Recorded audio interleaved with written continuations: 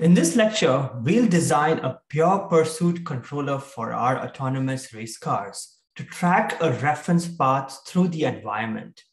Pure pursuit is an example of a geometric path tracking controller, which relies on our kinematic vehicle model for selecting steering commands.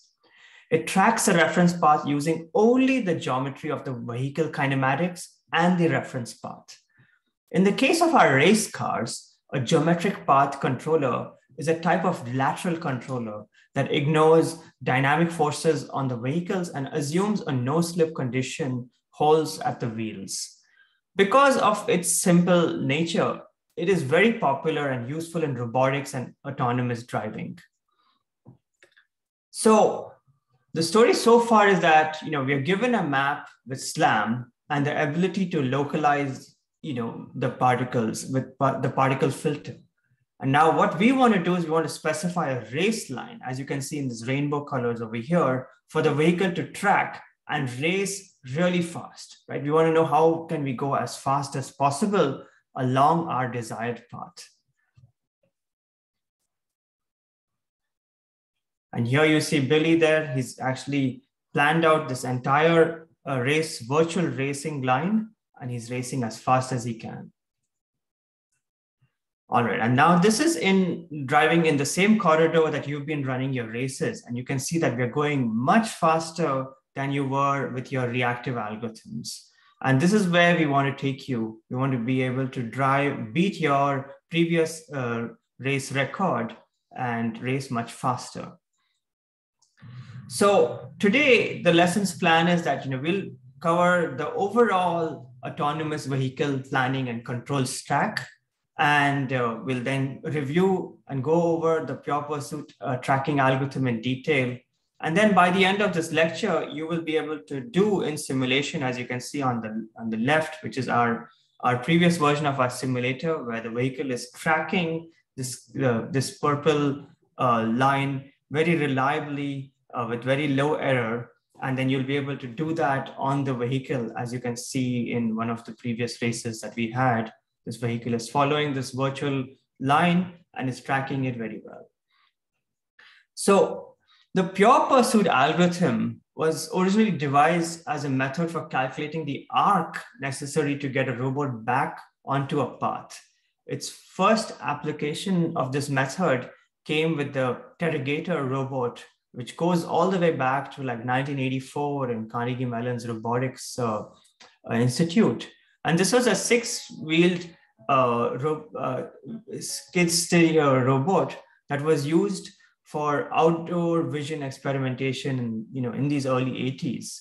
Then later in the 80s, as the full AV pipeline started to come together, where they had this D-Star mission planner, this Ganesha map server, and then the Stripe local planner. And within this Stripe local planner, the first pure pursuit uses were actually implemented. And then several robots through the 1980s and 1990s used pure pursuit. And then as we can see now in the nav lab, the Stripe module allowed the operators to specify the waypoints.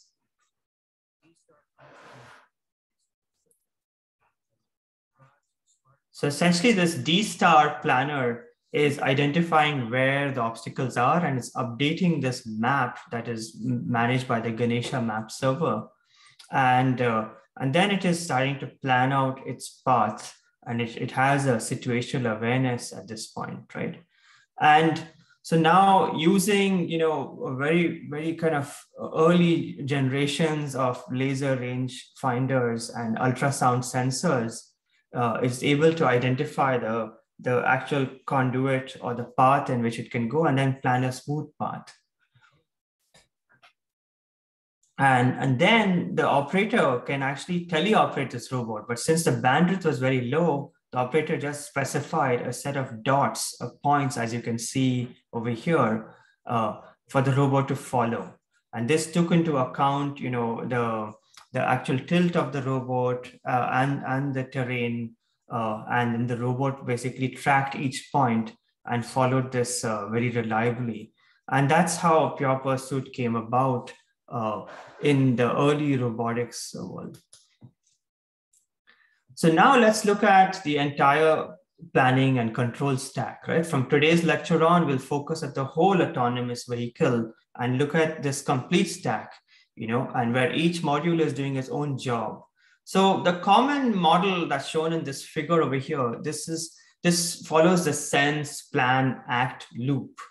In the sensor module, the measurement signals can either be unprocessed, as in the LiDAR and odometry signals, or processed, as we'll see next. Right? The perception module will run the map server, localizes the vehicle, the planner, then uses these sensor measurements to determine its state and explore the next states. The actuator generates a sequence of steering and acceleration inputs to move the vehicle to this next state. This repeats anywhere between 20 to 50 times a second. Now, the perception stack inputs raw and processed sensor data. As shown over here, this includes like the RGB camera data captured by one or more cameras, the depth sensor outputs. This could be either with RGB depth cameras, stereo cameras, LiDARs. And then it calculates also, we can also input the optical flow, say using FlowNet. And really this is looking at how fast obstacles or objects are moving in our vicinity. And then you have traditional object detection and then semantic segmentation to determine the drivable surface. These are all input now into this sensing and perception module. And then we basically go to the planner, right? And there are multiple levels of this planner. And essentially this planner has to decide, well, what do we do next? What is the path that we need to track? And then it has to generate these outputs for the actuator. And that's essentially the steering and acceleration inputs into the vehicle that gets the vehicle to its next state, right? So if we just zoom in now on the planning module alone, well, at the top level, we have the mission planner, right? So this is kind of like Google Maps. It's really saying, what's the overall goal of this vehicle? If it's outdoors, say I want to go from Philadelphia to New York, I have to take a certain interstate highway, say I-95, and that's the main path that I'm taking. Then the behavioral planner says, well, what rules should this vehicle follow in different situations? If I'm going on this long journey from Philadelphia to New York, then I have to get on to this on-ramp to get onto the highway. And therefore I need to basically switch to my left lane or my right lane and get onto this on-ramp. Or if I'm in the front, I see there's a pedestrian walking, what should I do? Should I slow down? Should I avoid? Should I hit the brakes immediately, right? And so essentially this behavioral planner, you can think of it as making all these discrete choices of slowing down, changing lanes, and adapting to the local situation. And then we have the local planner. The local planner saying, well, you want me to get onto this on-ramp, then it generates a set of trajectories, and then it figures out, what's the optimal trajectory from its current position to get to the goal. And that's where we're going to focus on today, is in the local planner's view, right? So essentially, as you can see in this local planner for this vehicle running in this simulated environment, it's generating a set of splines, right? Smooth curves that look ahead maybe about 100 meters, or it could even be 100 milliseconds. And then you can see in the center is a turquoise or a light blue line. And that's sort of the trajectory that it's selecting. That's the optimal trajectory it's selecting to follow this path along this road. And now, this was actually a real test that we had done quite a few years back when we worked in Nagoya in Japan. And then our partners actually rented this road, this lane for the day. And then we could actually drive along that path for real. And this is the car that is actually driving along this dedicated lane to test out the vehicle, doing object detection, signal light detection, and it's sticking at a fixed velocity of 40 miles per hour and generating these splines and figuring out what is the local path that it should proceed with. And so now going forward, we want to see in this planning and going from local planning We want to basically essentially track a given trajectory, right? That's the trajectory that we've selected. So how do we track this given trajectory? How do we correct for actuation errors? Because we're never going to perfectly be able to track a trajectory. And then most important of all is how do we drive as fast as possible, right? So that's the focus of today's lecture. So in the pure pursuit method, the core idea is that a reference point can be placed, on a path, a fixed distance ahead of the vehicle. And then the steering commands needed to intersect with this point using a constant steering angle can be computed. As the vehicle turns, towards the path to follow this curve, the point continues to then move forward to the next point, and then essentially reducing the steering angle over time and then gently bringing the vehicle towards its path, right? So essentially we are giving a set of waypoints and now following them one by one as we go towards our overall destination, right? So before we start, we're going to make a few assumptions. The first one is that the vehicle is given a sequence of 2D points, or as we call them, waypoints in the map that we want to follow. The second one is that the vehicle knows where the given waypoints are in its own frame of reference. So the underlying assumption is that given a set of waypoints in a global coordinate frame, you can then localize your vehicle and then transform them to your local coordinate frame. So this is where the particle filter from last week comes in, right? And lastly, our goal is to then just follow these waypoints one after the other. So given a waypoint, how do we set the steering angle correctly?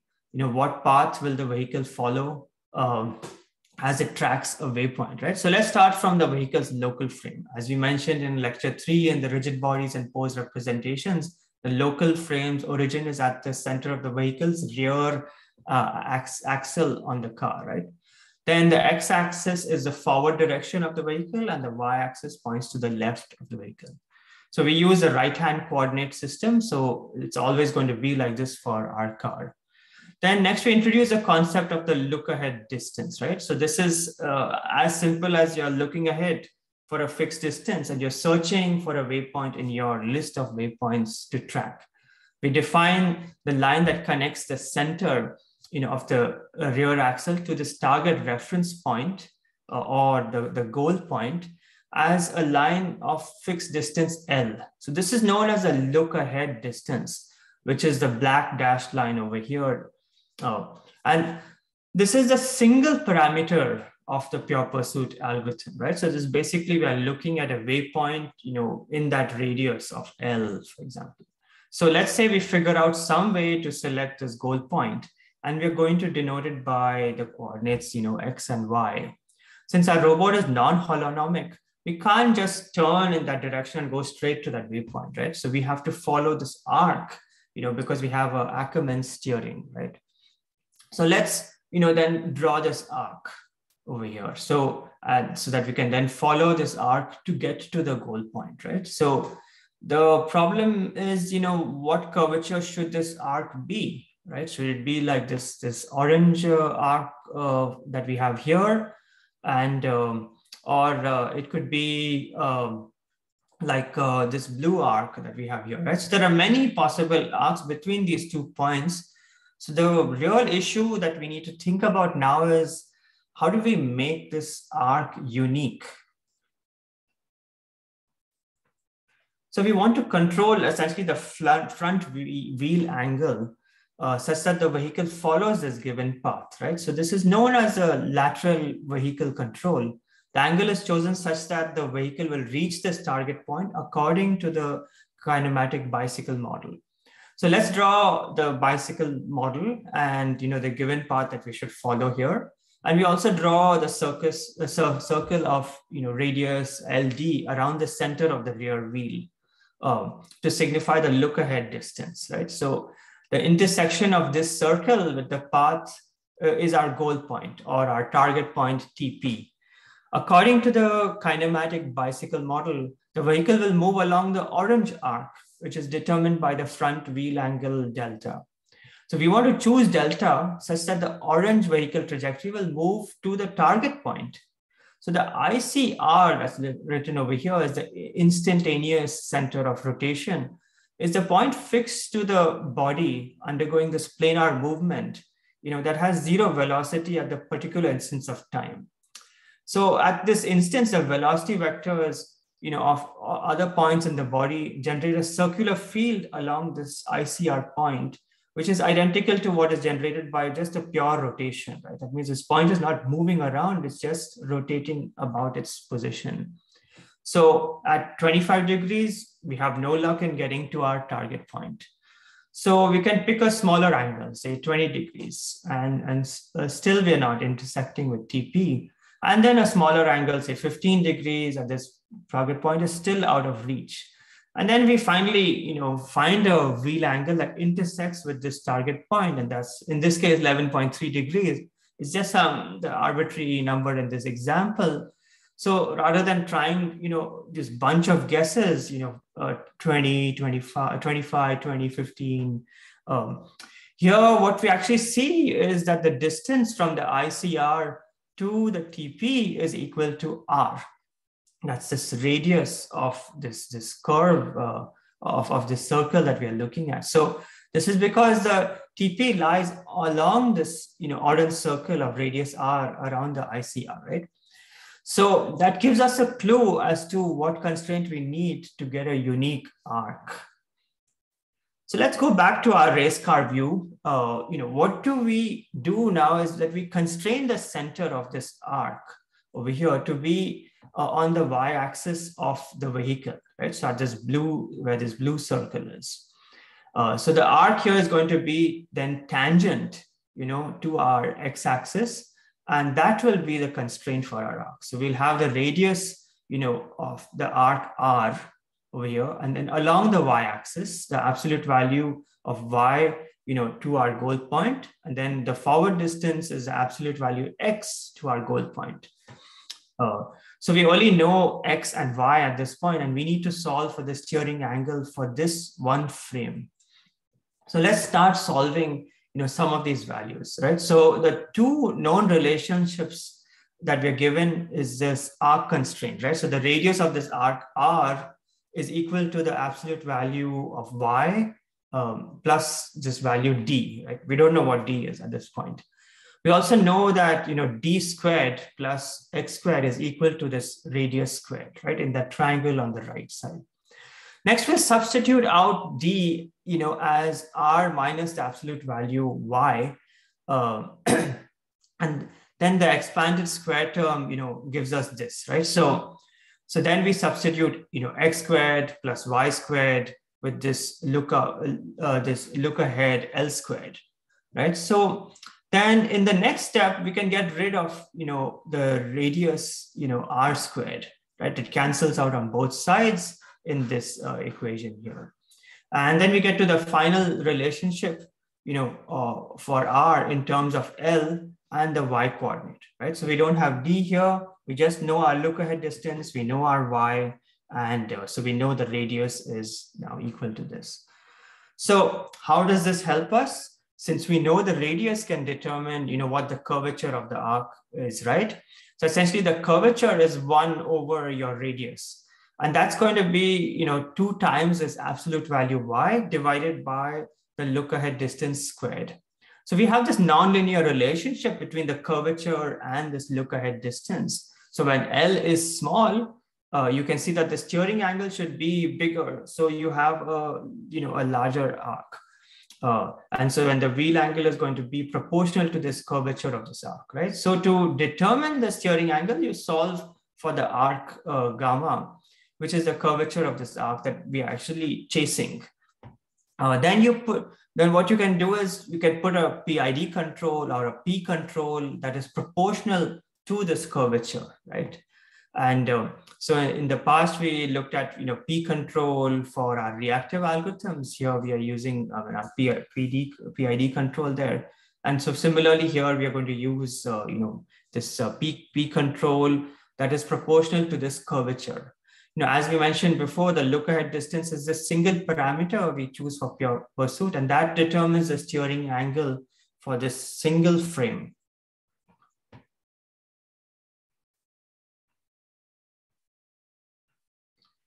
So once we reach the goal point in the current time, how do we update the goal point, from this list of waypoints, right? In other words, we need to find a relationship between the goal point that you want to follow and the change needed in the current steering angle to get there. And then we need to get to the next goal point and so on, right? So given a list of waypoints, and our car that is, at the bottom, in an ideal world, what you would do is, pick the waypoint that's exactly one look ahead distance, from where we are, right? So you want to just find one that is exactly the closest one to you, that's right on our circle. The problem is that we won't always have a perfectly placed waypoint to go to next, right? So we need to figure out, different methods to select this next waypoint. So what if there were no waypoints, exactly on this radius, as we just said? If we pick the closest one within our circle, that may require, some unfeasible steering, and we also may not be, be in the general direction that we want to go, right? So we can find the closest waypoint, that's just beyond the radius and pick that one, right? So that's just outside of our circle. Or what we could do also is, we could interpolate, with that waypoint and the waypoint closest to it inside the circle and select the intersection of this line segment and the circle as our goal point. And that's going to be the look ahead distance L. So there are many ways to, dynamically also change the distance, of this look ahead to that's based on speed. And we'll look at that in more detail later on, right? So let's just try to understand, how do we now put these pieces together, right? So basically we have this particle filter that's going to listen to our major scan message, and then it's going to update the guesses with the current pose. So your pure pursuit is then going to be subscribing to this particle filter topic. And then each time that you have a new pose, you could then find the current waypoint based on this look ahead distance. And then you can calculate the steering angle based on that waypoint that you have selected. Then publish that steering angle and basically drive there based on that. And then once you get a new pose, you then do this over and then over again. So basically every time you get a new pose, you're going to search for a goal waypoint, calculate the steering angle, and then move towards that and repeat. So, and that's exactly what we see here. So every time you get a new pose, we find the next waypoint, and then you change your steering angle, and then you keep doing that. And you can see that we are gradually getting to our overall goal, right? So you'll have some curve. Now you can see it's not exactly like fitting the points over here. And so there are, as you can imagine, there are going to be errors along the way. And we want to understand, what are the sources of these errors and how do we deal with them? So tuning the pure pursuit is really important. So there's only one parameter, as we discussed before, the lookup distance. So basically the smaller the look ahead that we have, this will lead to more aggressive maneuvers. And as we have a higher curvature, it means that your steering angle will be higher for a given waypoint. So you'll see a lot more swerving, right? And this swerving is caused by the steering delay in the servo. As you can imagine, if you give it a steering, the steering command doesn't immediately go to that right angle, right? So your car is going to travel further up and then slowly turn, to that radius by the point that you're going to then overshoot, and then you're going to correct yourself again by then setting it to another on the other side. And then you're basically going to have this oscillation along this waypoint, right? That we see over here.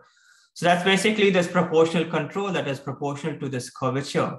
So if you have a smaller look ahead, you're going to have a high curvature for the arc, and then the P gain goes up, right? So around the center line, you're going to have a lot of oscillations.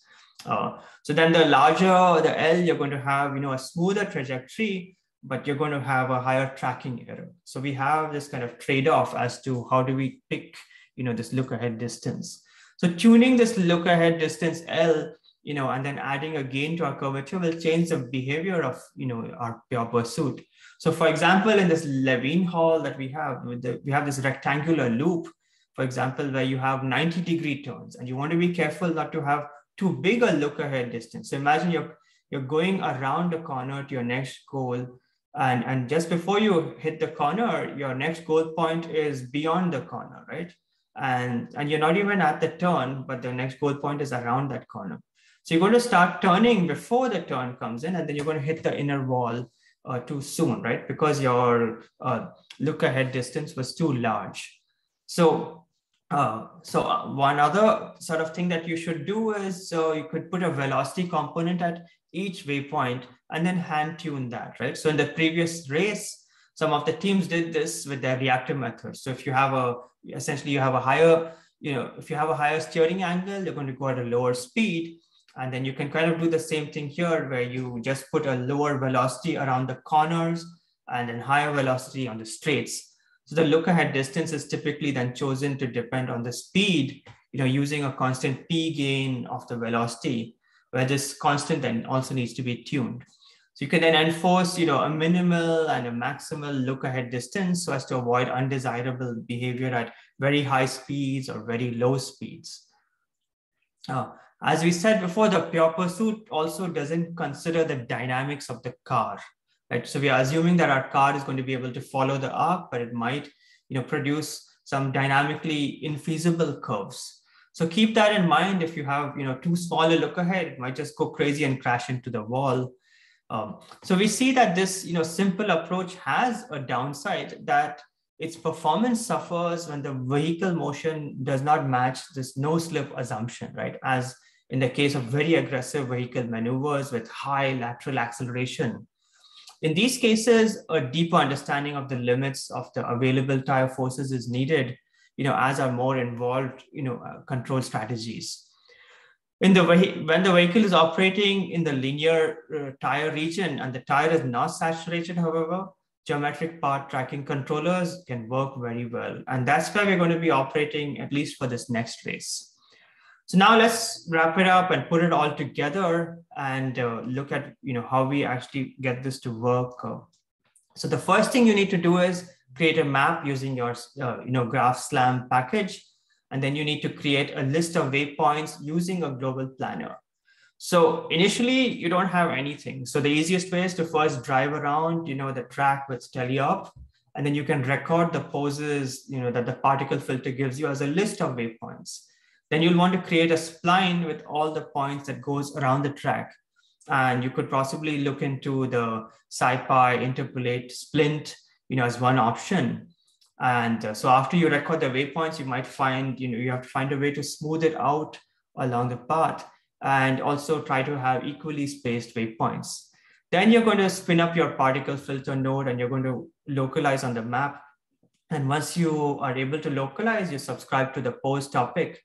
And then you do this updating scheme that we've discussed, right? So you pick a new current waypoint every time, and then you get a new pose, sending out a steering angle update to the pose, and then you repeat as we go forward. So now you're going to actually be able to run your car a lot faster and have a lot better control than the reactive methods. And you'll also get a pretty good workout chasing the car. And this is an example of the race that we had in Colombia a few years back. And here you can see the car is essentially speeding up, along the straights and then slowing down along the curves. And yeah, you could be more aggressive. So that wraps up this lecture on pure pursuit. As always, this course is a team effort with contributions from a variety of individuals, and we're grateful from learning from each other. And now we can go into the lab component.